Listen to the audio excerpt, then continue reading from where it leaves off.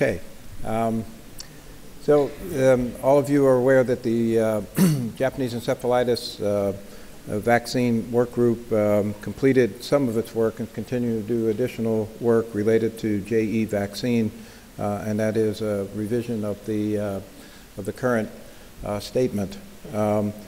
But in addition, there was a recent change by the World Health Organization in its recommendation for booster doses of yellow fever vaccine, and we were asked to add this to our agenda to review this issue and come forward with some recommendations to the ACIP.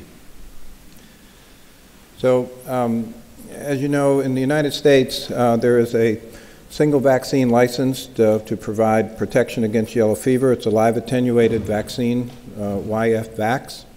It's the only vaccine license, as I said.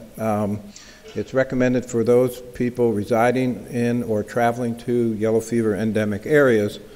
And in accordance with the international health regulations, ACIP currently recommends a booster dose for this vaccine every 10 years.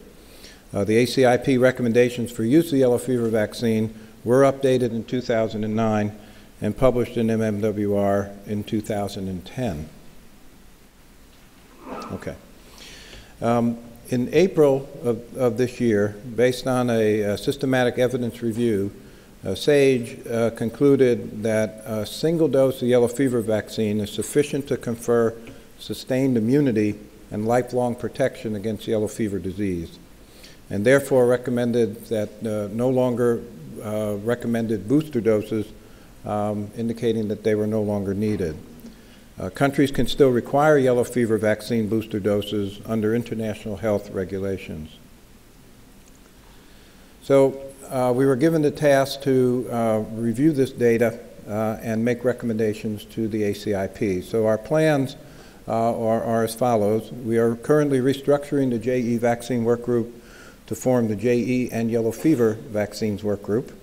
Our goal is to review long-term immunogenicity and vaccine failure data for yellow fever vaccine, and then develop recommendations regarding yellow fever vaccine booster doses for U.S. travelers and for laboratory workers who have contact with this virus.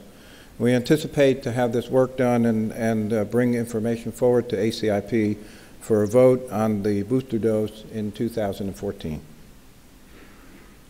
And here are the current members of the JE and yellow fever vaccine work group, and I think this is a group that has experience and can bring forward appropriate recommendations to the ACIP. Thank you. Any questions for Dr. Bocchini? And Dr. Camposalco. Since SAGE has done a systematic review, I would assume that we would use that and then just have to update it, which would be I think work.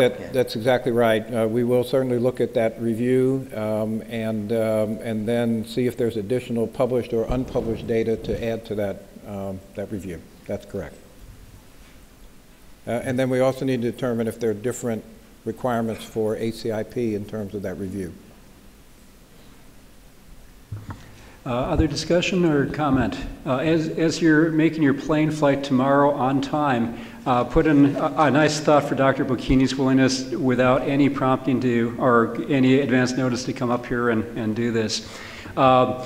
Two other points. Number one, he had mentioned the SAGE recommendation coming from World Health, and Dr. Abramson, who's a former chair of ACIP, will be here tomorrow giving an update on some global perspectives on immunization. The other thing is, I'll just mention, I believe we're finishing early enough where we can come back after lunch at about 1:15 to start the afternoon session a little bit early.